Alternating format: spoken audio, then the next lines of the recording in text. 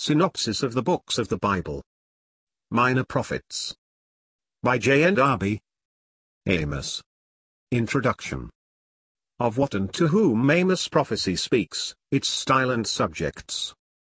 The prophecy of Amos is one of those that speak of the moral condition of the people, and especially of Israel, who, as we have already seen in the historical books, represents more particularly the people as such, while Judah was but as an appanage of the house of David, although containing always a remnant of the people.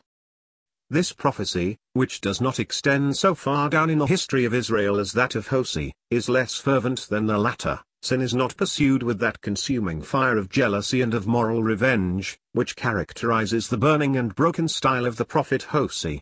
Nothing, doubtless, can be more decided against evil than Amos. But, although very simple, he speaks, as it were, from higher ground. In Hosea, we see the anguish of heart produced by the Holy Ghost, in a man who could not endure evil in the people whom he loved as being the people of God, while in Amos there is more of the calmness of God's own judgment. There is much less detail with respect to sin. Certain prominent transgressions of a special character are pointed out, and the most complete and absolute judgment is proclaimed.